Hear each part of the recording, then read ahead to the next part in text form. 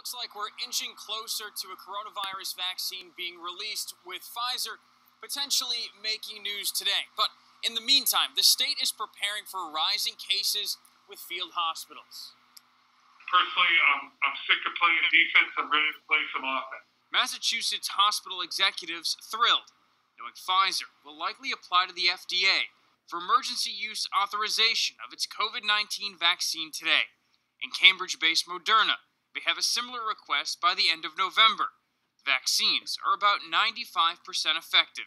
Incredibly excited, not just because of its effectiveness, but because this is the first time we've ever had an mRNA-based vaccine, which is much quicker if we have to respond to another pandemic to produce than would be your typical vaccines. The hope is that the state will get between 500,000 and 1 million doses by the end of the year, and that healthcare workers will be the first to get the shots. There's a fairly extensive process that's going on with respect to vaccine distribution between the federal government and the states, and I would call it very much a work in progress. State workers have started rebuilding a 240-bed field hospital at Worcester's DCU Center.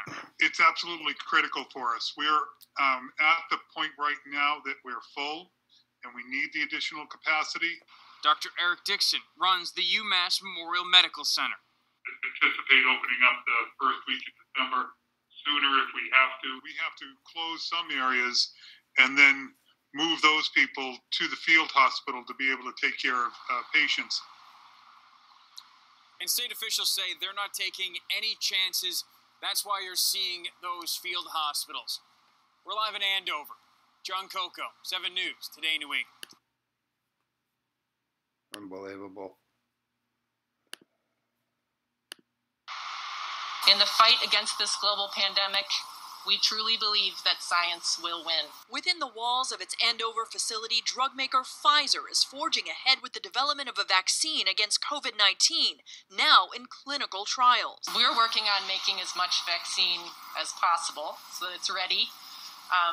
We hope to file as early as October for some kind of authorization. But while progress is made on one front, concern for another. We're currently looking at a lot of the clusters that have popped and to determine where and how those clusters happened. Governor Baker warning about COVID clusters seemingly born from private parties and events.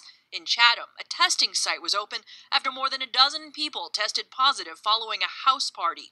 Local health officials say there were no masks and no social distancing. In Falmouth, 8 town lifeguards tested positive after an off-duty party earlier this month. The bigger issue is not so much the nature of the size of some of these gatherings, especially the private, the ones that are going on in backyards and places like that. The bigger issue is, honestly, the behavior generally at those, which is not socially distanced, no masks. You know, every person you touch is every person that they've touched. The president of the Massachusetts Medical Society says when people do not follow guidelines, it risks rolling back reopening. Ultimately, Sarah, it's that people seem to think that perhaps there's either magic to being outside, and that if you're outside, you don't need a mask. And it's simply not true.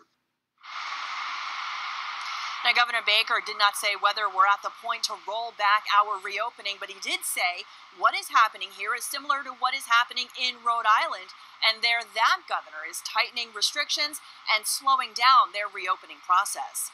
Live in Andover, Sarah Conji, WCVB News Center 5. Fucking unbelievable bullshit. For real.